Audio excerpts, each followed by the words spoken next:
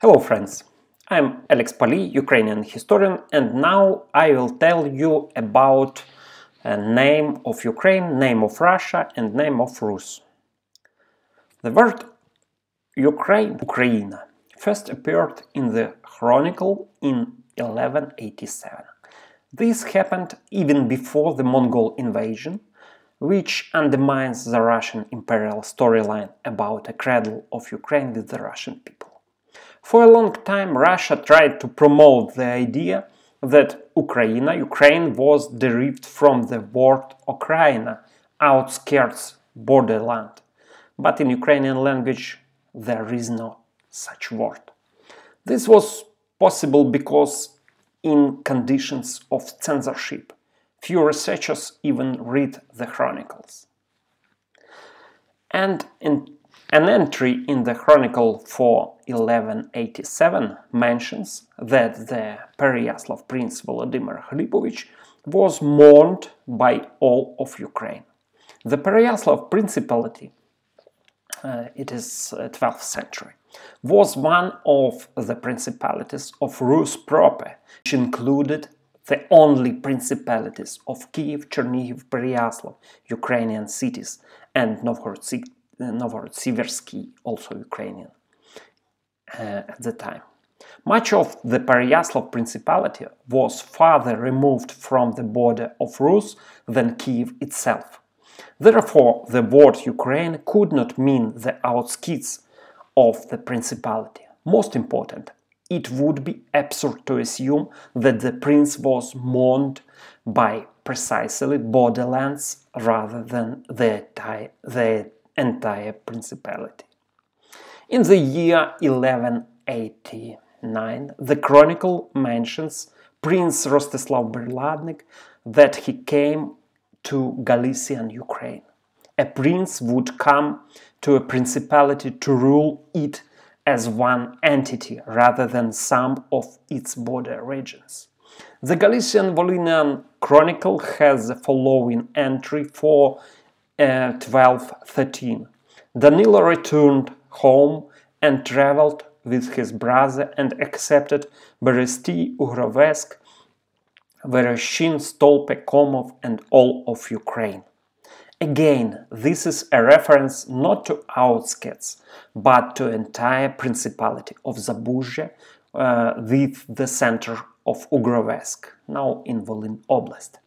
The chronicles also wrote about Polish princes who, after a military expeditions, returned to their Ukraine, to their own principality. Furthermore, there was no principality, state or other entity. Those outskirts could include Chernihiv Ukraine, Siversky Ukraine and all the more so Kyiv Ukraine. The use of the designation Ukraina, Ukraine, in the literature form of 12th until the 15th century clearly shows that this term was a synonym for principality and land. The modern Ukrainian word Kraina means country. Therefore, Ukraine is a more recent name for Rus, just like France for Gaul and Spain for Iberia. Before Anglo-Saxon conquest, modern Great Britain was called Britain, then Albion and later England. China changed its name with each subsequent ruling dynasty.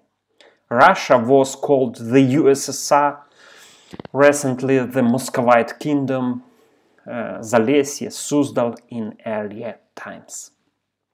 As of name of Rus, many historians now, and me too, believe that the name Rus comes from the Sarmatian tribe of Roxolani, which settled in central Ukraine to the south of Kyiv, starting from the 2nd century before Christ. In this region, there are rivers with such names as Ros, Roska, Rossava, Rostavitsa, Rutets, etc. Very picturesque places. Since ancient times, Rus was the name applied only to central Ukraine, the Kyiv, Chernihiv and Pereiaslav principalities. territory of modern Kyiv, Zhytomyr, Chernihiv oblasts and part of Sumy, Cherkasy, Vinnytsia and Poltava oblasts of Ukraine. Starting from the 12th century, it was extended to include Western Ukraine. Princes believed that Rus was their homeland or patrimony. The other dependent territories were thought of as being subject to Rus, Zalesye, etc. As of name of Russia, Rossiya. In Muscovy itself, the term Russia, Rossiya, began to be used in reference to their country by the authorities as late as in the 15th century. Then the idea of seizing Ukraine's lands began to circulate in Moscow. This word is taken not from Slavonic but from Greek language because it was common knowledge at the time that Rus was the territory of Ukraine. Muscovy was finally renamed as Russia by the Tsar's ukazes in 18th century. Most Ukrainian scholars believe that the Ukrainian language, these special features, was formed on the basis of ancient Slavic dialects under some influence from the Scythian and Sarmatian languages at the time of Antioch tribal union in the middle of the first millennium after Domini. There were no Slavs in the territory of either modern Russia or modern Belarus at the time. In contrast, the Russian language was formed in the 12th to the 14th centuries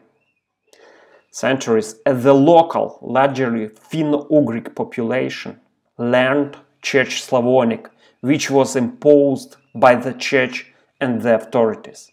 Present-day Russians mostly are descendants of these Finno-Ugric peoples, Meria, Muroma, Mishora, Moksha, etc., about 15 peoples. At present, most rivers in central Russia and many Russian cities in central Russia, including Moscow, have Finno-Ugric names. In imperial times, Ukrainian was viewed by official Moscow as a Polonized version of Russian, but it was only propaganda. This proportion is utterly unscientific because Ukrainian features were found in the language of Kievan Rus long before any Polish influence. Importantly, standard Ukrainian is based on the vernacular spoken in the Poltava and Chernihiv regions. These territories, they are part of Poland in 1569-1648 years, less than 1 century. And after this short period of time, many people there did not have to deal with the Polish authorities, to say nothing of changing the language of their ancestors. Ukrainian has been able to withstand much greater centuries-long pressure from Russia. And the written sources in Ukraine dating to 13, 14, 15, 16 and 17th centuries do not record any changes in the language. So best wishes and good luck to all of you, friends.